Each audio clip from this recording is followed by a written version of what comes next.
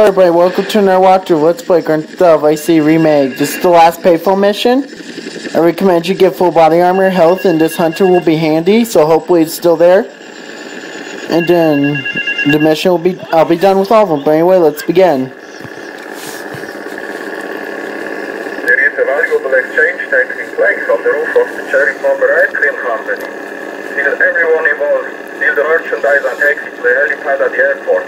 There is a gate to your left that leads to the back of the factory. Okay, everybody, I'm not gonna bother going to the back to the gate. I'm just gonna use my hunter.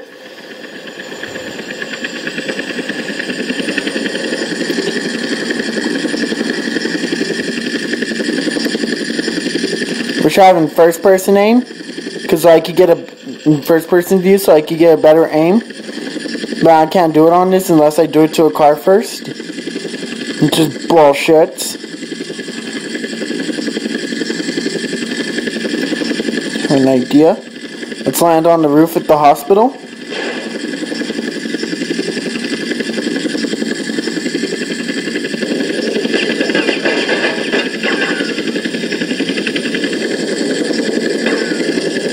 It's smoking, fuck.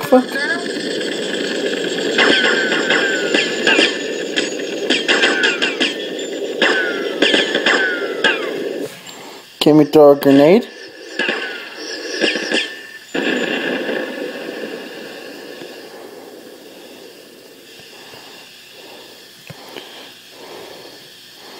See if that works.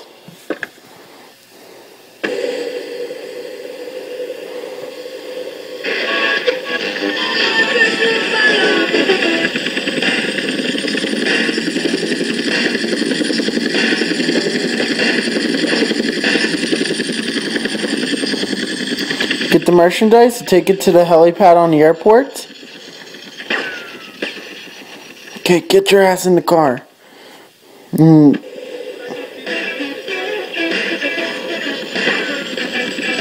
Could take this Blue Maverick, but I'm going to take my Hunter because it's faster. 99 red balloons. That's where they got the 99 red balloons doing in Vice City stories, if you remember that.